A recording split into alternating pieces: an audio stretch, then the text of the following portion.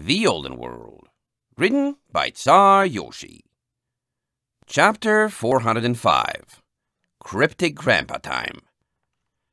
Under an hour later, Valet set out. Grandpapa accompanied her, leading the way. Couscous remained behind to watch over Dazzle, and because he'd be at a disadvantage without wings or shadow sneaking of his own. Valet wasn't sure how she was feeling after her tune-up. On the one hoof, she had her full range of motion back, could fly, and wasn't constantly bordering on pain. On the other, she felt wrung out like a sponge, loose and floppy, and badly in need of a nap. If she got into a fight, she wasn't sure how much power she'd be able to put behind her punches, and pressing on was a thing she did out of necessity, rather than it being the smart choice for her own physical well-being. "And then we'll turn left right around here," Grandpapa muttered, holding a magical light out before him like a ward and trotting along with an aged grace. They had long since left the flowing sewer water behind, spelunking through a dark network of tunnels that involved everything from brick-lined access passages to sneaking through cracks in crumbling concrete walls to traversing partially flooded cellars that had been sealed off and left in the dark, built over by new construction. It was like the whole island was hollow, and sometimes Valet even saw treasure chests, their lids ajar after being used for storage by some rogue or underground dweller countless years ago. "Just how big is this place?" Valet whispered, as if there was something waiting in the darkness to hear, flicking her ears in response to the sound of water dripping from a pipe. "Bigger than you're thinking," Grandpapa replied, voice as soft as always. "This city is over 1,000 years old and has been completely rebuilt 3 times over the course of history, following damage in battle or the ambitions of lords, not to mention various small changes. There is another layer of tunnels below this one, and if you went up, you would find entire underground houses that were once buried for the construction of streets or greater buildings. Magic is used to strengthen the city's foundation and keep it solid as a fortress, and these catacombs are simply left behind and forgotten by all but those who need them." Valet nodded, keeping a close watch on her cutie mark. "Like us, and who else? I haven't seen anyone." "Oh, I'm taking care to avoid any more popular spots," Grandpapa grinned. "But this also isn't the season for it. In the next few months, however, as the tournament enters its 2nd and 3rd rounds..." Swallowing, Valet lowered her head and ducked under a beam that had been partially detached from a roof. "Yeah, so about that tournament, you really don't want me messing with it this year? That's not just because you think I'd stomp your odds at winning, right? There's something seriously bad I should stay away from?" No. Grandpapa shook his head. "I'm too old to make it far anyway. The days of progressing in the 3rd rounds are decades behind me, and all I have is experience to make up for my frail body. An answer for an answer, though, if you wouldn't mind." He raised an eyebrow. "Okay," Valet tentatively offered, waiting to see what he asked. "What do you want to know?" "The pendant around your neck." Grandpapa pointed a hoof. "That's a cursed stone, isn't it? Why do you wear such a fell object?" Valet folded her ears. "Family heirloom. It reminds me of a pony who is important to me." Grandpapa looked concerned. "You know what it can do, don't you?" Valet perfectly met his gaze, hard and serious. "Do you?" "Yes." Grandpapa turned away, progressing past a dead control panel for some machine or other, where the glass on the dials cracked and all the levers broken off. "And I can see in your eyes that you do too.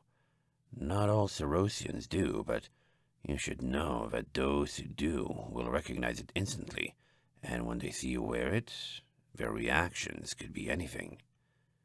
"Okay." Valet followed him, hoof slipping on a bit of crumbled stone. "So, about this tournament thing." Grandpapa didn't even look back. Garshiva is a goddess, he said. The Night Mother is too, or so they say.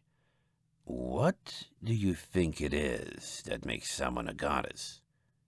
Bah!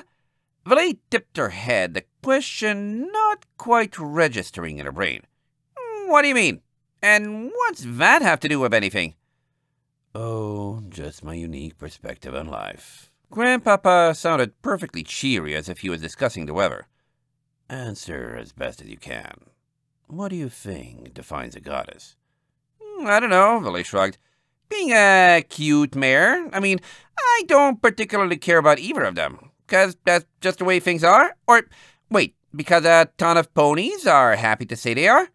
She flinched under his stare, feeling like she was being unfairly tested. Don't look at me. I rely on myself to get along. Hesitating, she added, and my friends when I have them. Grandpapa chuckled. Don't be upset now. Don't be upset now. That question flusters a lot of creatures whose job it is to know things like this. Some will say the definition is, by definition, beyond our comprehension. Others say it is anyone sufficiently powerful, though that leaves open the question of how to determine whether an edge case is sufficient. Garshiva's answer is that if anyone would like to contest her for the position, they're more than welcome to try. But hold on, I am going somewhere with this. The best answer I've heard is to suppose you take a criminal who has done bad things, but they are also alive and have the capacity to do both good and evil. Should they be spared or condemned? Having the right to decide that is what makes someone a goddess. Valet felt her eyes cross in confusion. Gramps, I'm not a philosopher, and I have no idea what you just said.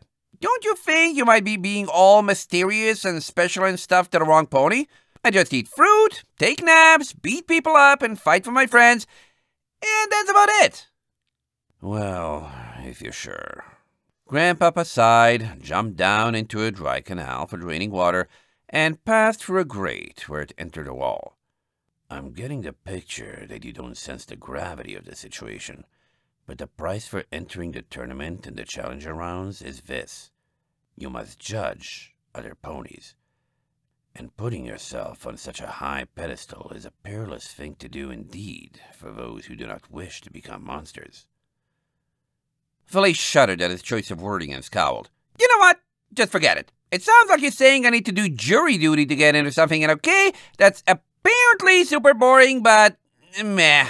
You're terrible at talking ponies out of things. Now I'm annoyed and probably just gonna ask someone else. Stinking cryptic grandpas. In my defense, you were the one who brought it back up. Grandpapa shrugged. All I can say for myself is that my beliefs are strong and influenced by things the average pony, or even Cerosian, does not get the chance to experience. Stop it, Valet snapped. I'm not going to ask about your mysterious past. Good. Grandpapa smiled. I wouldn't tell you. Valet pouted, walking over a grate that looked like it led even deeper below. What if he was winding her up on purpose, getting her to stop paying attention to her surroundings? Was she getting played? She hadn't told him what her cutie mark did, and didn't sense abnormal danger. They rounded a spiral staircase that looked like part of a sunken, leaning tower, crossing a hanging metal catwalk over a room strewn with large rubble and a river rushing from several open culverts all across the floor. Grandpapa took wing, soaring to the largest of the concrete tunnels, a pipe just large enough that a pony could stand with bowed head. He landed on the top that protruded from the wall, motioning Valet over. Yeah? She hovered in front of it, looking in dubiously. Please don't tell me you want me to go in there. Oh, nothing so rash, Grandpapa assured her, climbing on top of a hidden ledge that wasn't visible from the catwalk and proceeding into a proper passage in the wall disguised by the pattern of bricks. A bend to the left, then a fork to the right, dead end. No, it was a wall with the mortar missing, and she could probably shadow sneak through the cracks. Grandpapa pointed a hoof. This is as far as I go. For there, you'll be in a lesser-used dungeon. You'll want to stick to the central keep and avoid flying outdoors, since all the aerial entrances are watched carefully by guards and also brightly lit.